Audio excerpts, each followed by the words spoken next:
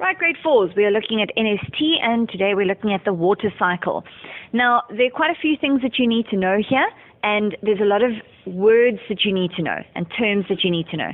Remember, when you're answering questions about the water cycle, make sure you explain yourself carefully and properly. Let's have a look at the picture on screen. We've got a little picture of the sea, and the water in the sea is liquid. Okay, that's quite important. And when the sun heats up that water, okay, the sun provides the heat. When the sun heats up that water, evaporation takes place. All right, remember, evaporation is a process. It's when liquid changes into a gas. So you can see over there that the liquid is evaporating and changing into a gas.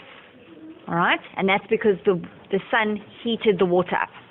Then it cools down. As it rises, it cools down and then changes back into a liquid. And this process is called condensation. Remember the last N.S.T that we spoke about? I said condensation and evaporation are processes.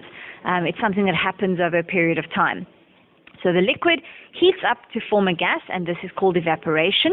Then as it rises, it cools down, and it becomes clouds. All the little water vapor droplets, or the water vapor become little droplets as they cool down, and they clump together to form clouds. That's condensation. And when that cloud gets so heavy, it rains down. The water droplets fall to the earth as rain, and this is also known as precipitation, just a fancy word for rain.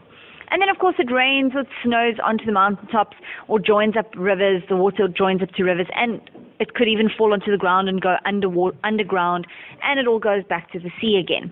And the whole process starts again. So liquid heated up to become a gas called evaporation. As it rises, it cools back to being a liquid again. That's condensation when it becomes the clouds. It then falls down to the earth as rain or precipitation, and goes back into the sea again. And that's why it's called a cycle, because it never ever ends. It goes around and around and around. Now, I've put the picture here without any labels. You try and have a look at it and see if you can explain the water cycle, the process as it goes around in your own words. Remember, you've got to use all those fancy terms that we learnt about, okay? Because the more that you can use them properly in sentences, the more scientific you sound. Questions your teacher could ask you: she could give you a picture of the water cycle and ask you to label it. She could ask you to write 5 sentences on the water cycle. She could ask you to draw the water cycle as well. Okay? Or she could ask you various questions. She could say, what is the process called when water is heated by the sun to form a gas? Things like that. Okay?